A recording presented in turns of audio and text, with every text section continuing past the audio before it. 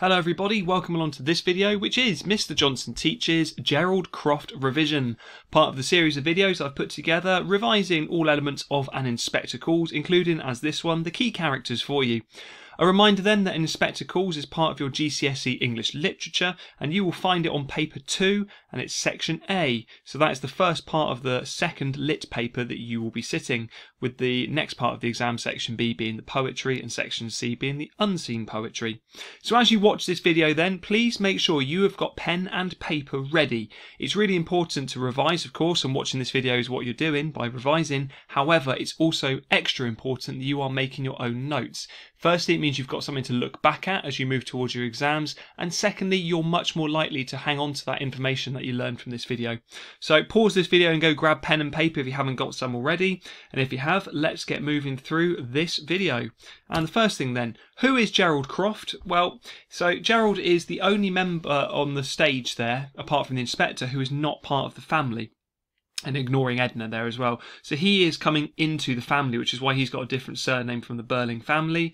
So who is he? He's the son to Sir George and Lady Croft, we find out early on in the play. We don't find out any more about them, but they certainly sound very important and very grand, the fact that both of them have got titles, so it's Sir George Croft.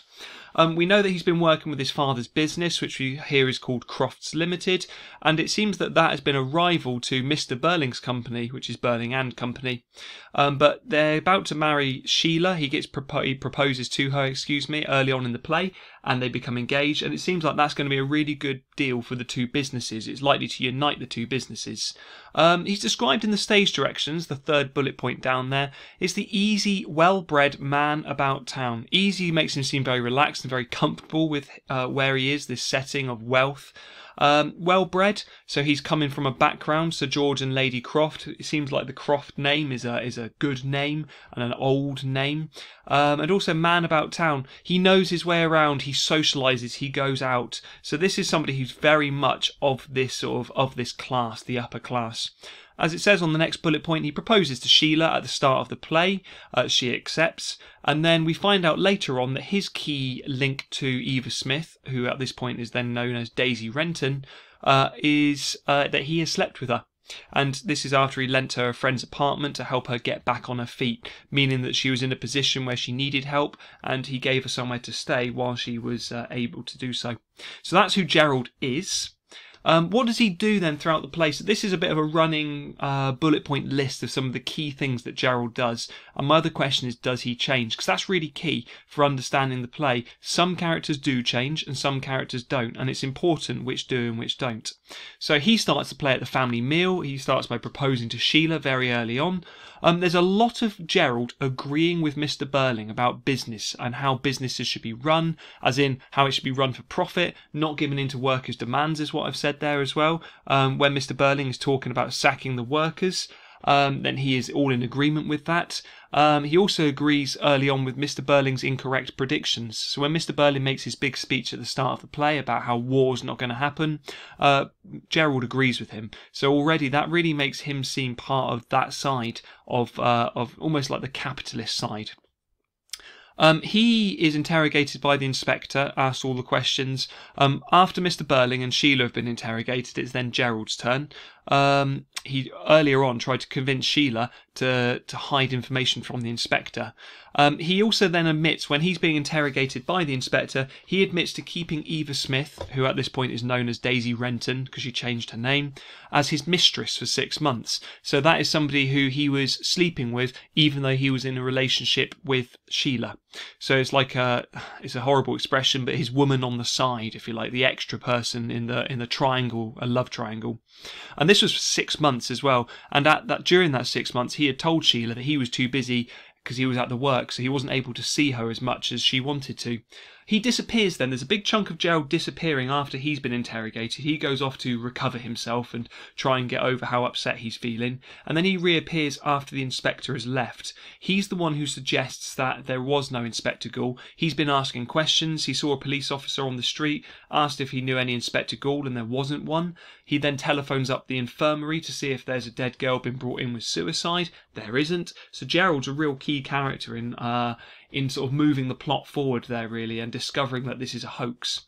And the thing which sort of makes me staggered really about just how much he hasn't learned his lessons is at the very end of the play, he asks Sheila whether he says, "What about this engagement ring?" to her, as implying that as this is all over, maybe we should get married after all, ignoring the fact that he actually still did admit to having an affair with another woman. But that's all fine now, apparently. Anyway, that's my personal opinion leaking through. I'm not a big fan of Gerald, I'll be honest.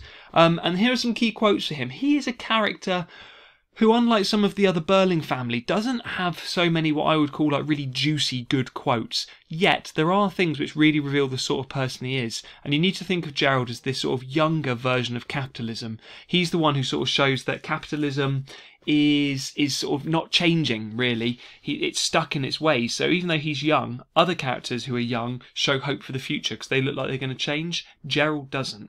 So here are some of the key quotes which I'll run through then on this slide. And I've told you I was awfully busy at the works at the time, so that's a good quote showing him lying to Sheila. There's the next one is, "I believe you're right, sir." It's one of many quotes early on in the play where he is agreeing with something that Mr. Burling says. If you look back over a version of the play, a copy of the text, you'll see that for yourself. Early on, he does a lot of agreeing with the Burlings, which again you could use as evidence for him following in that capitalist trail is the word. He's sort of going down that route, is what I'm trying to say. "You couldn't have done anything else," is what he says when Mr. Burling talks about firing the striking workers. Eric then goes on to immediately disagree with that, but once again there's another quote sort of showing that capitalist belief. And then this is when he's trying to hide things from the inspector, "So for God's sake don't say anything to the inspector." He is described as the wonderful fairy prince by Sheila, being sarcastic when he came to the rescue of Daisy Renton, which isn't what he really did, because she believes that he was doing it for his own, well, so he could sleep with her in simple terms. So that's why she uses that sarcastic phrase, which is quite a good one maybe to remember. He says later on, "I didn't install her there so I could make love to her. I made her go because I was sorry for her," talking about looking after Daisy Renton and why he put her up in this apartment, his friend's apartment. Then the last two quotes are quotes from the end of the play once the inspector has gone, revealing that Gerald is the one who moves that plot forward. There isn't any such inspector. We've been had, as in we've been had. There's a joke made of us. And that's the quote I was referring to a minute ago when he says, "Everything's all right now, Sheila. What about this ring?" Implying that we're ready to get engaged again because it wasn't real, except of course it was, because he did still sleep with another girl. And Sheila sort of implies that, says that to him directly. Key thing here then, what does Gerald represent? The photo there in the background is sort of what you might describe as a dandy. He's described as a dandy in his appearance early on, and a dandy is a sort of very flamboyant way of dressing, very over the top, very confident, very smart as well, sort of an old-fashioned elegance. You could use the word debonair or suave maybe as well. But what does he represent? So I've put there upper class men. After all, he is to follow in his father's footsteps, taking over that business. His father's a knight and his mother is a lady. I'll put the key word there, the aristocracy is like this highest level of upper class as well, and that's what Gerald seems to be representing in the play. Also, he's like fulfilling the patriarchy there, the patriarchy I've said, like this idea of a male-led, male-dominated society. He's already moving in to start taking over his father's business when his father is too old to, and it just sort of is this cycle of money staying in the same hands and old families looking after it. I did another video on socialism and capitalism, which is very much worth checking out, which covers this and the class system. And you'll find that on my channel.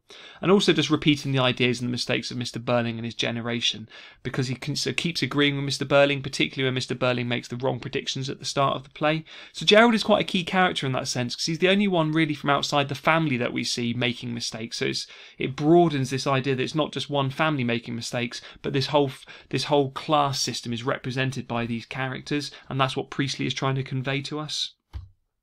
So which themes could you link Gerald with then? Well, there's some key ones on the screen there. Power over Eva Smith and the lives of others. Capitalism, in the sense that he agrees with Mr. Burling and his beliefs about workers working and them making as much money as they can.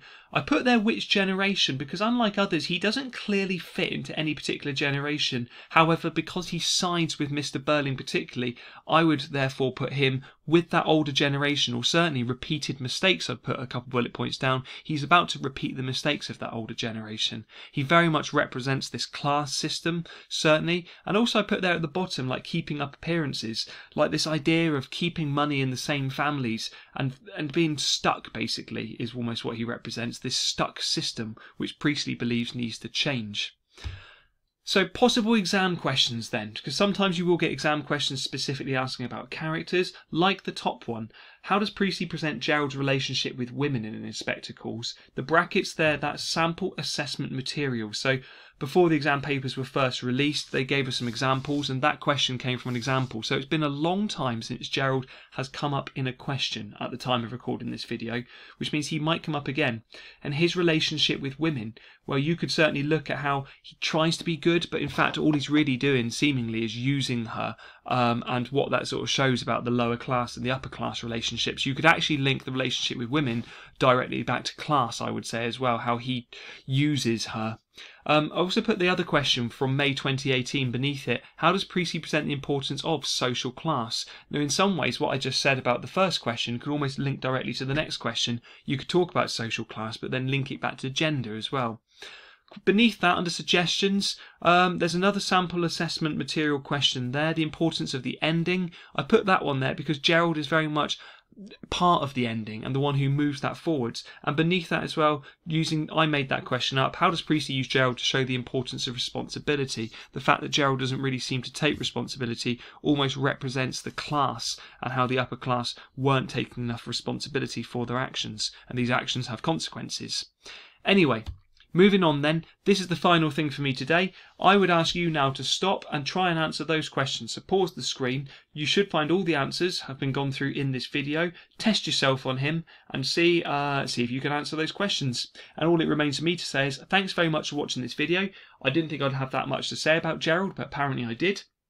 So do check out my other videos on my channel as part of your revision as you're going through the other characters and key themes. Thanks very much for watching, and good luck for your exams. Bye bye.